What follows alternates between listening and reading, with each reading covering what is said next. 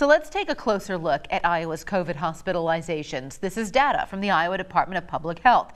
That dotted line is the 14-day moving average, and it is currently trending down.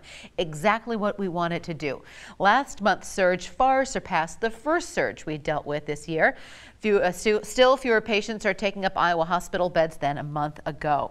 So how should you interpret these numbers? We're talking to the experts tonight. Local 5's Lakin McGee reports. We're optimistic about the direction that we're heading with the numbers. That's good news. Optimistic. That's the word the governor is using to characterize these numbers.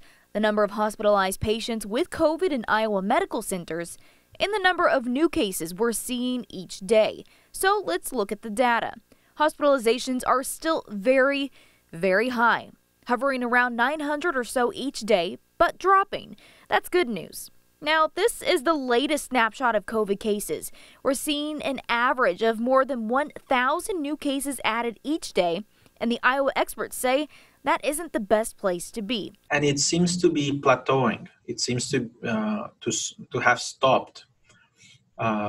This may be, again, the beginning of a resurgence, of an increase in cases as a result of the holidays. But even if there is no increase in cases, even if there is no second peak, plateauing at a very high level, 2,000, 3,000 new cases per day, is still problematic. Why? Because when you see more and more cases, you're likely to see more and more hospitalizations. It will continue stressing our healthcare system.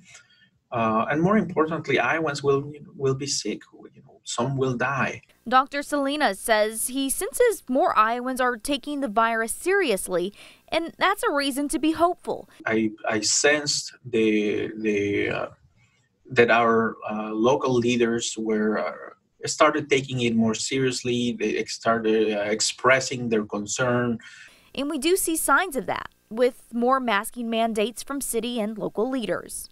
I'm Lakin McGee for Local 5 News. We are Iowa. Remember, the experts say it is simple to reduce the spread of COVID-19. Wash your hands, keep your distance, and wear a mask.